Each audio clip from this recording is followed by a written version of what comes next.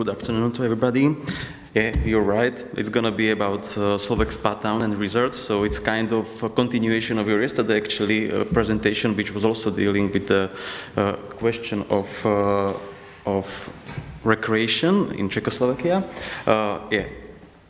Thank you also for the introduction, because the project Hot Modern, it's a common project of research in the localities of Slovak recreation sites. So we already have map, which accidentally actually switched, so you can just look at that. Meanwhile, I will talk about the background of the project. Now, currently, I'm studying a PhD program at Slovak Technical University, Faculty of Architecture, with the topic of architecture and urbanistic conception of late modernism in the environment of Slovak spa towns. It's orientated much more to the history, how the architecture of spa localities was created, how it was developed, who paid for that, and this sort of information. But also I'm co-working on the project Hot Modern, which is kind of continuation of the project Abandoned Recreation, and which is much more multidisciplinary project which connects architecture and art together. My colleague from the Abandoned Recreation art group, actually, that's our group, how it's called, we based this in 2011 in the town of Trenčianske Teplice, so it's this very famous locality in the west of Slovakia, which was famous especially due to architecture built in the first half of the 20th century in the style of functionalism. And of course, as is usual, these modernist monuments, which are super precious, not just for history of architecture of Slovak Republic, but also common in Czech Republic and maybe in the European context as well. They stayed after 2000, year 2000, totally abandoned and unused. And so that was the reason why we based this association or this art group, Abandoned Recreation, to somehow show the quality of architecture of this time.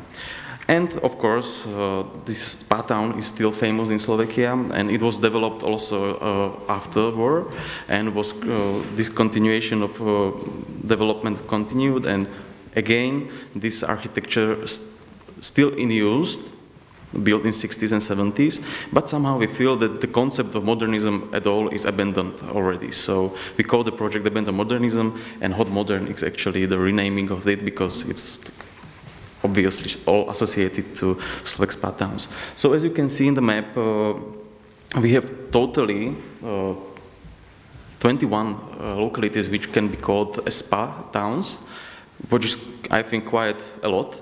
Slovakia is very rich to hot springs and natural spring, also for fresh air, especially inhabitants of from East Germany probably know Slovakia for High Tatras region, which was really kind of popular for summer recreation and also for winter recreation. So it's on the north of Slovakia.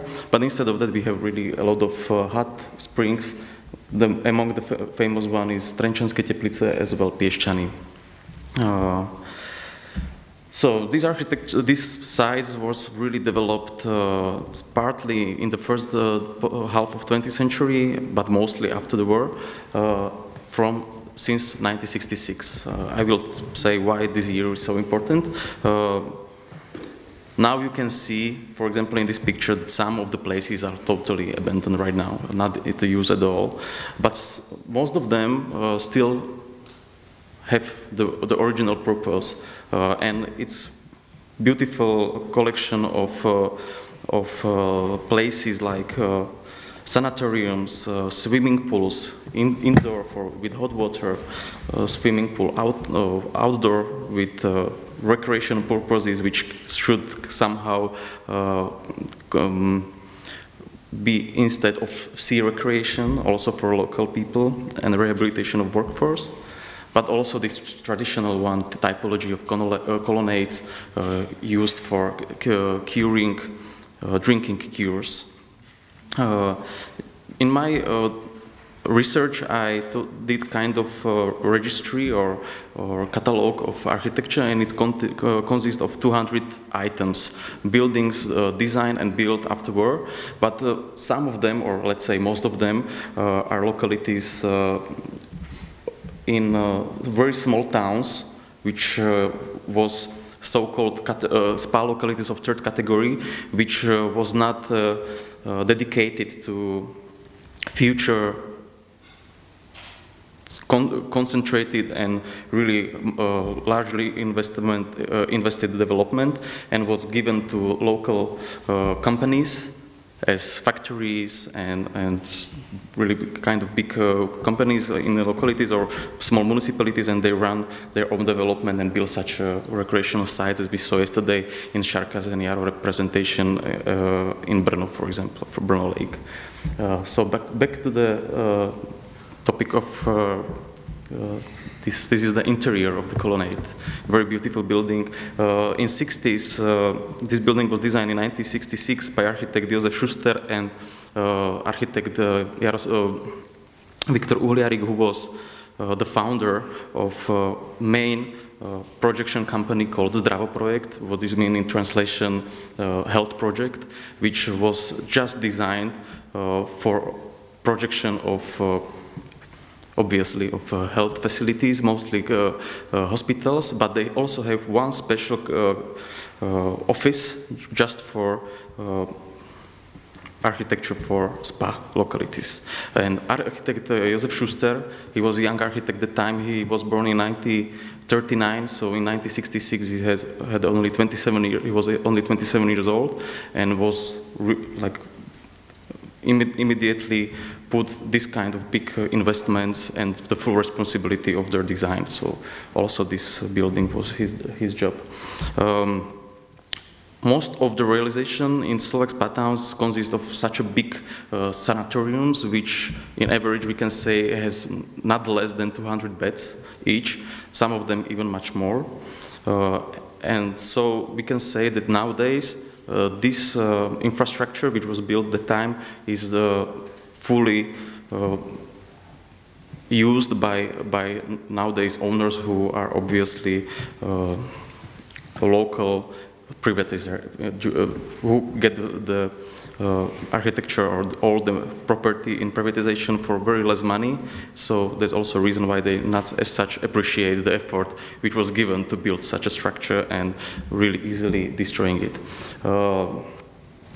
Other examples which you can see that really somehow have this atmosphere of seacoast recreational sites. Unfortunately, we have also examples of totally destroyed architecture, as Sanatorium Helios in High Tatras. So it was respiration sanatorium for 250 patients.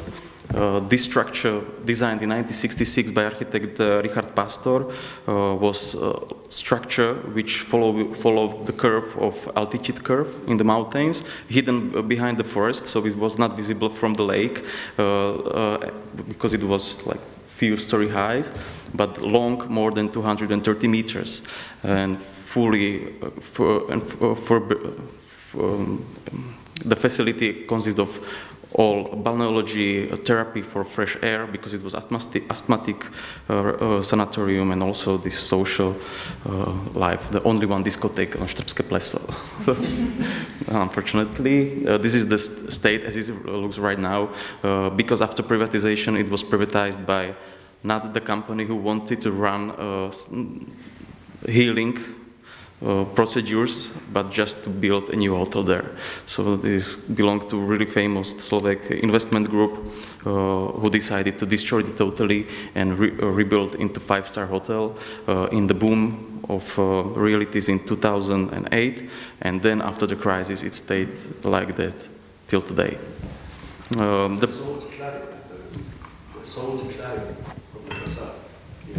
Yeah, actually they built the most interesting part, which was in the middle with the curved facade, and also they shorted it from the left and from the right as well. So that's just a torso of that, really like just like a sculpture in the forest.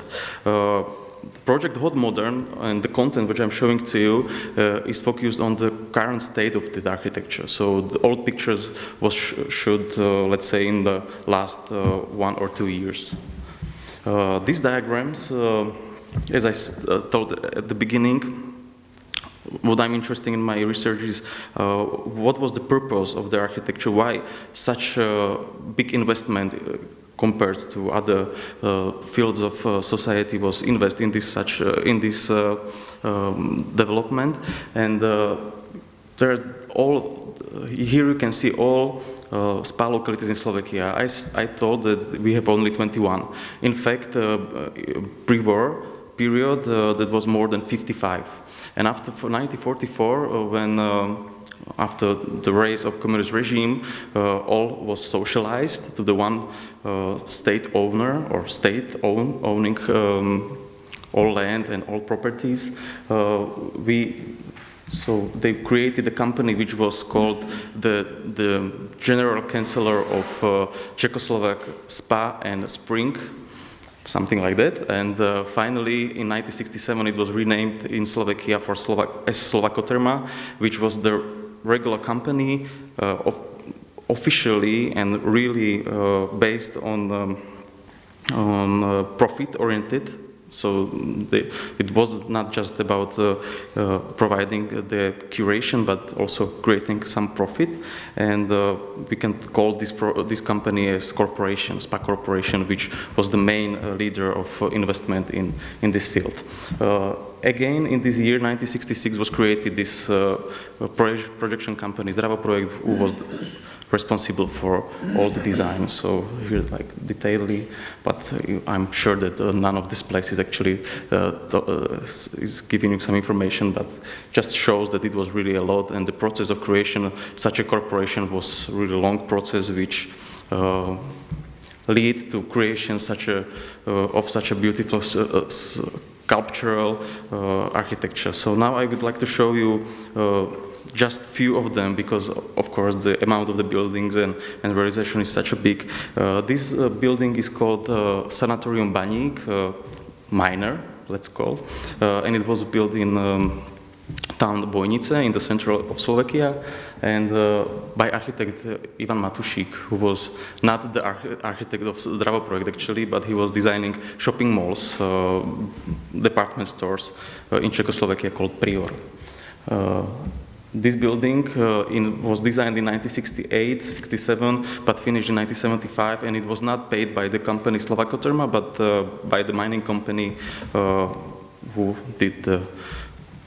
owned or who ran the coal mines in central Slovakia, and it was for rehabilitation of their employees. You can see the interior was filled with the glass facade, and from the outside it has this kind of shell curved balconies. Architect himself claimed that as a part of the antique column, which was like set on the spot. What we can also see that the architecture itself was kind of modernist variation of classical composition, where we have a long 1 or 2 story high platform on which is put some verticality of hotel, as in Jacobsen SAS in Copenhagen, for example. But here is all curved together in the circle composition like this. And this is the current state of the building, so it's still like visible some qualities of architecture, but of course it was refurnished in late 80s, and most of the qualities of this light modernity was totally destroyed, and the future of the building still today is unknown, because of course after joining European Union the amount of money which leaks to renovation is much higher, and some of them are slightly destroying. This is the example of town Trenčanské Teplice, so the place where the project actually begins. And this is Sanatorium Krim for 300 patients, also designed in the end of 60s and built in a very short time as a cooperation project. Now we can call it a PPP project, so public-private partnership, with the company Neymar from Belgrade, so with Yugoslavian, because in the end of 60s, the government itself somehow realized that providing spa services for foreign tourists is also very good income of dollars and Western money. So they invested really really quickly and built in a very short time, which was not as usual for such a big structures in Czechoslovakia, and in Slovakia totally not. So again, the interior and exterior of the building, which reminds these big cruisers which goes through the ocean and park in the city of the city center. On the left you can see the comparison, actually what's the context of these late modern structures in a original city structure, which was like a street designed, but of course, as we know, late modern loves to set big structures freely in the space. So, in the late reconstruction, as I said, according to European finds, provided that a stone facade of the house was totally put down, and it was insulated by styrofoam, just to make it better insulated from the winter outside, of course. So the art and material quality of the house actually doesn't exist anymore. And this is the last example that I wanted to show you, and I think is one of the most renowned in Slovakia, is the 750-meter-long sanatorium complex on Spa Island in Piešťany. Here in the bottom of the island is former pre-war spa complex, which was quite prestigious recreation site, not just for Czechoslovak citizens. But afterward, they decided to build like the extension of it, which would provide more than 1,000 beds and more than 2,000 procedures per day. So this is till today the biggest realization which was done. And on the right side you can see sketches of architect Josef Schuster, the young architect who I mentioned at the beginning, who was that time still in 1970 only 31 years old, architect who was responsible for this structure. And yesterday here was mentioned several times name of Kenzo Tange, a Japanese metabolist architect, and I met with architect Josef Schuster a few weeks ago, and he mentioned the same name again. Like, yeah, that time it was very like popular, and he admired him as very much. So he was drawing this design for the complex in the way of endless structure, which can be endlessly added, because the prognosis for recreation was again as prognosis of population, that now we need 2,000 beds, but in the 40 years we will need 8,000 more or something. So design such a structure which is easily adaptable for new complex, for new growing, or next growing, future growing. And so you can see some designs which was obviously not realized, but because of the other architect who came and said like, okay, it's gonna be like much easier. And then also company of Neymar or the companies who realized these projects again had a really quite important decision law, how the final architecture will look like. So this is the final result. So you can just see this kind of small reminiscence of these cubes, which we can see in this metabolist architecture, which hold the core of the building, communication cores and this stuff. So this is actually final picture or pre-final picture. Again, back to this sanatorium Helios, which was, in my opinion, really big. Not just a mistake, obviously it was a mistake to demolish it, but it was also a big miss for the culture of Central European architecture or heritage, and that's why we actually run this project because we want to show to people that this kind of architecture really has some qualities which we need to somehow promote and create this, not just create, but retell the story of the architecture. Then they can somehow maybe better get in touch with architecture itself and appreciate it much more. So hopefully, yeah, the only interior actually I got in the pictures. I just wanted to say this won the second prize. This photography won second prize in the competition of photography of the year in Slovakia, and it's from Congress Center of Piešťany balneological complex. So congratulations to my colleague Andrea Kalinova, and hopefully see you someday in Slovak's pathos. Thank you.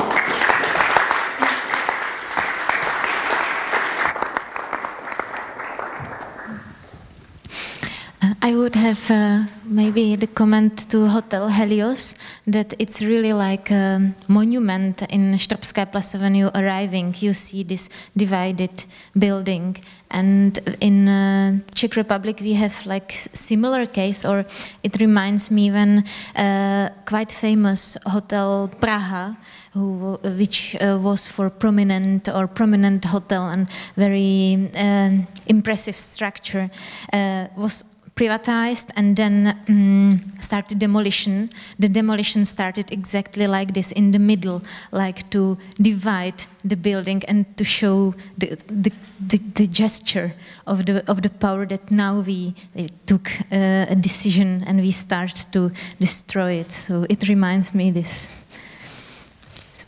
So there are questions. First.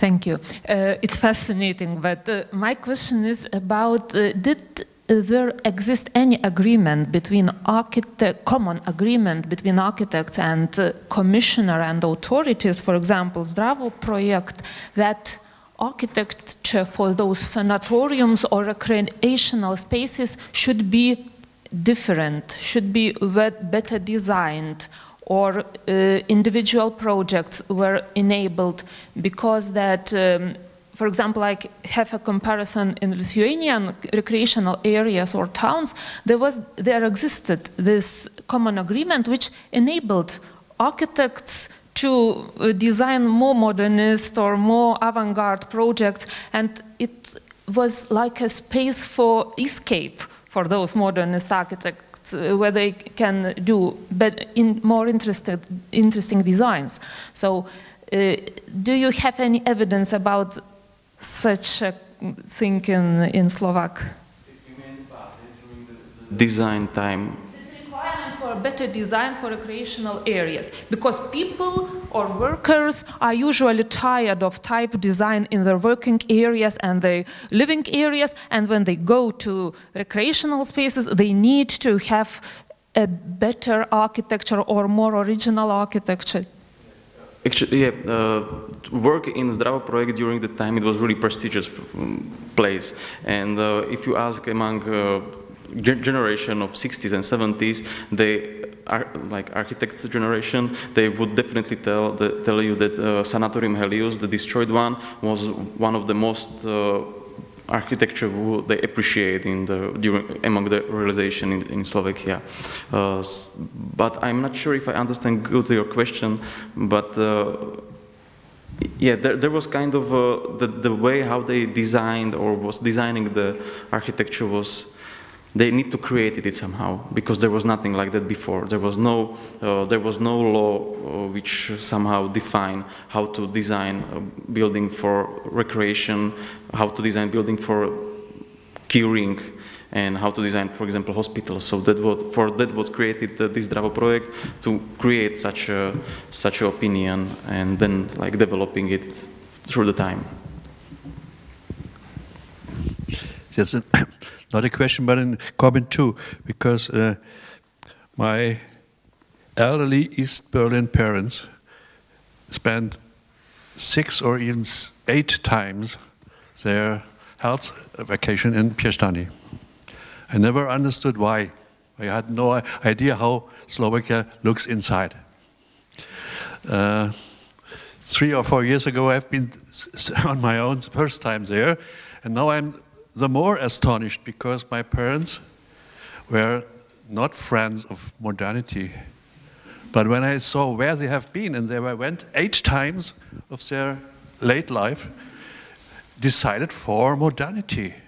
I think recreational architecture is a good way to bring people in the good mood with modern architecture, more than perhaps living architecture as a typology or so, typed monotony. I think it's an excellent. For me, it's no problem. I'm an architect, and I'm standing. Wow, so this giant line, white line. But my parents did, and that was really a wonder. Yes.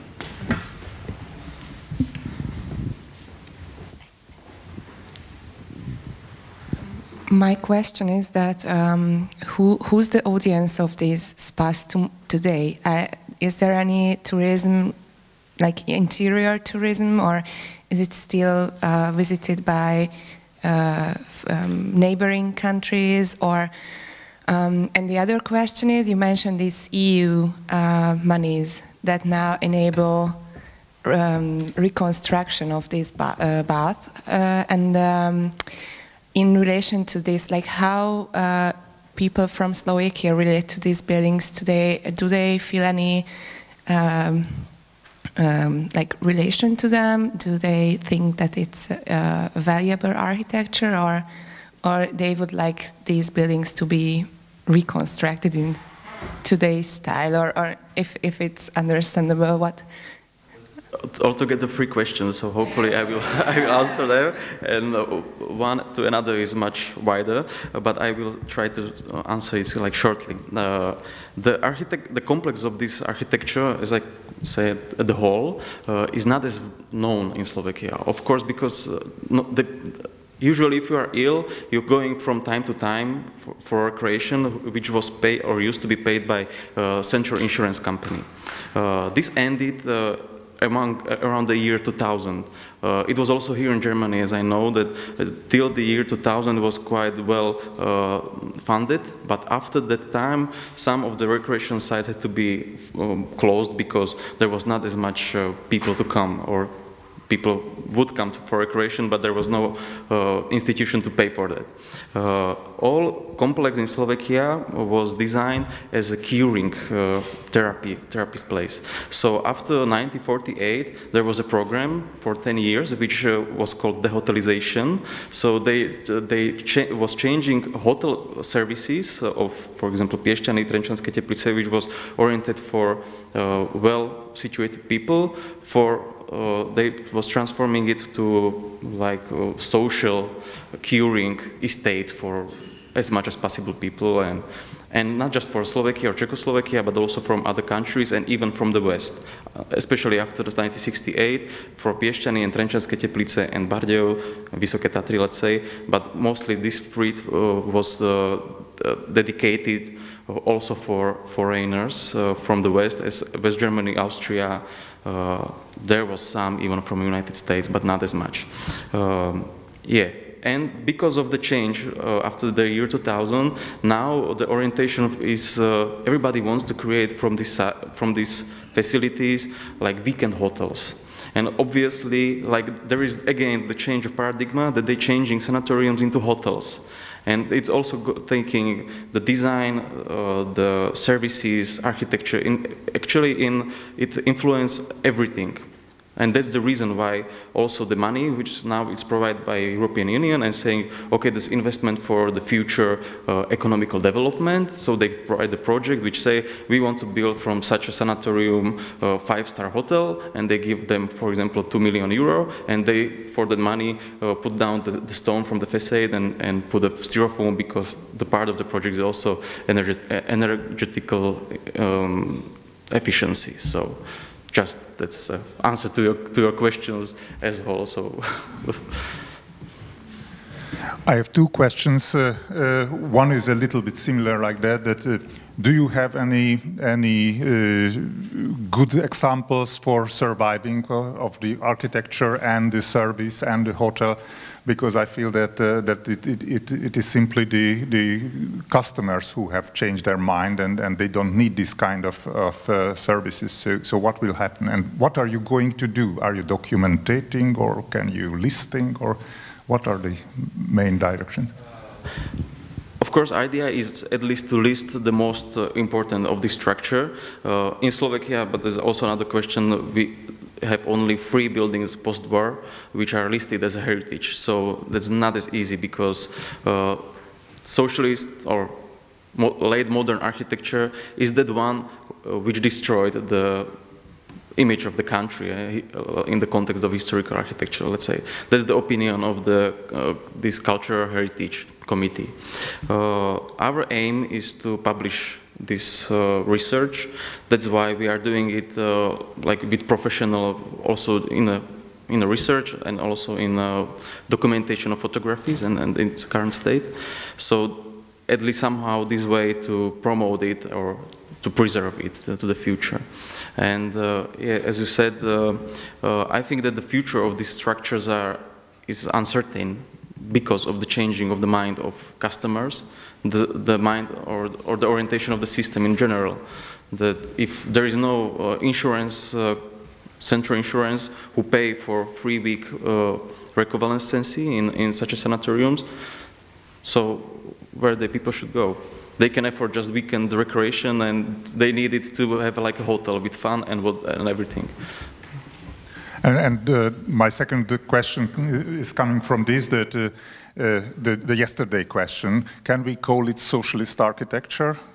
Since the whole idea of providing cheap sanatoria for working class people and for everybody, for the Czechoslovakian people. I was thinking actually about it yesterday because also opened this question to me, and I think yes, if something we can call socialist architecture, this is kind of it, because the idea to provide health to wide spread of society and to working people or let's say like as much as possible in such institutions, it's sort of program which we can call which is social, and modernist is its appearance, of course, architectural appearance. We have more questions. I have a question that's maybe not about the topic. Do you know Mariam Omidi and her sanatorium research? Associated to Soviet sanatoriums? Yeah. Or? It's simply, I think that your topic is very much up to date, and everybody is really interested in these sanatoriums all over the post-Soviet, post-communist areas. If you want, I can contact you with Mariam, because she's making a huge research on Soviet sanatoriums. I was doing kind of Kickstarter last week. Yeah, and she won. She won, yeah, I know, because I also put some money to that Kickstarter. Yeah. Okay, because part of our research with Andrea Kalinova, we visited sanatoriums in Caucasus area, in Georgia. So Andrea was actually really willing to be also part of the publication, but unfortunately the list of artists was already closed. That's why I was asking. Yeah, that would be nice. Actually, we are writing already with her. So. Okay, great. My question is about the spa in Baník. You said that there was a recladding in the 80s. Is it correct? Why was it necessary? I mean, there was no change. It was still in a social era when they were reconstructing the building. Why was it necessary? This material actually, it was produced in Czechoslovakia and was called Copilit. Now it's also produced by Pilkington company and it's called Profilit, so it's very similar, you know, this kind of product. And it doesn't have as much good technical parameters for energetical causes as well. But yeah, there was kind of rumors of people who used to work in the or who work since it was open, who said like, yeah, the director of the spa company said that it's like very warm during the summertime. It's orientated to the north, so there is no reason like to be as much heated, but there was kind of this argument, so they needed to make some kind of openings there, you know, so that's why they decided to make this facade, which was like regular production of steel facade and with aluminium frame, but it was already done in the mid of 80s, so 20 years already. Okay, thank you. But that, because of course the appearance of the architecture like this is, I was shocked actually when I saw the picture first time, because I just knew the picture which is here on the left, and it's not obvious the atmosphere of the whole circle of the inside facade. So the previous photo, it's a historical photo. It's not a visualization of renovation. Previous one, this one. Yeah. This is actually from 1975, so from the year, you can see the land is still like really roughly just after the terrain works. More questions? It's also connected to Sanatorium Baník. Maybe you mentioned, but I missed it. I'm not sure. That what happened to these kind of big sanatoriums or spas? Were there more like this built by a huge socialist company as for their workers, or was it quite unique? And what happened to these? Are these firms still alive? Like like the mine, is it? I think also the company of this sanatorium is still working, but it's not owned by the company who owns the mines, or not in a direct way, let's say. I'm not sure about these personal, you know, intersections, but yeah, it's still working. The picture, as you can see here, it was shot in the September of 2014, so it's still in this shape. And this was the only one example of such a big development or big investment which was not funded by government through the company Slovakia. The other ones was financed by them. And is there any, so if the miners or the ex-miners go there, is there still any discount for them? Or sorry, I'm just asking because, for example, in Hungary, around Lake Balaton, there are many of these kind of hotels set up by big socialist industrial firms or, for example, architectural firms. And it's very diverse what happened to them. And for example, I spent the first 10 years of my childhood in this holiday center of the big firm where my grandparents used to work. And that time they still had some discounts. So it's just personal interest. They have a very rich social program, and instead of recreation, I'm sure that they got some programs for that, because they are retired very, very early. Minors like around 50 years, and they can go like for retirement. So they are still in active age. So, for example, the other, just the curiosity that they have program which use the hot water from spa, which go for the glass houses, and actually, this mine is the biggest producer of tomatoes in Slovakia. So, Are there any more questions? So just one comment and question. So in Switzerland we still use this material as cobalite. So under this name we can still use it, and so it's great to have this architecture in the countryside on the mountains, and at the same time in Switzerland we built this pseudo jumbo chalet for recreation and not this fantastic architecture. So it's great to see this. But my question is, what's about the interior design? I suppose that for these places you have perhaps own furniture solutions, as I see here in the Czech embassy. And what happened with this? It was possible to build it in a shop, to buy it in the shops, or and was it designed by architects or by interior designer? What's about interior? This. It was really wide cooperation with other architects. For example, with the sanatorium Veľká Fatra in Turčianske Teplice, the wife of architect himself, she was the designer of interior. But as I was talking to them, they said that this was 50-50, like some things was designed just for hotel, like some sofas or in interiors, with the cooperation with artists, of course. Most of them are not remained. And the second half of the products was usually bought from the companies because the funding was so big or just the need of money was such big that there was no as much money for interior design. So it was not as perfect, I must say.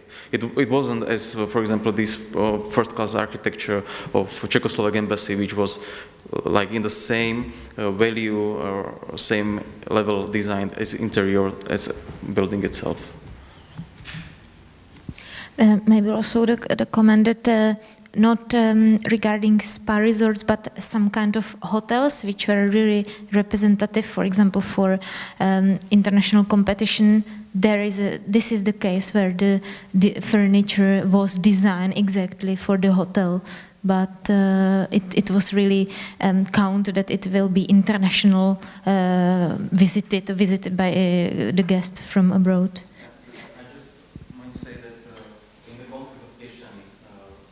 Because it was realized by the company of Neymar from Belgrade, from Yugoslavia, the architects themselves, they actually was obliged to go there and choose materials for interiors, for exteriors and everything. And they were so happy that they are abroad, that they can afford whatever kind of materiality, because of course in that time it was not as easy to choose material. There was just this, and that's all. And usually the building company, who was the realizator of the complex, was choosing this, or was just saying, you can choose just this or this. That's up to you.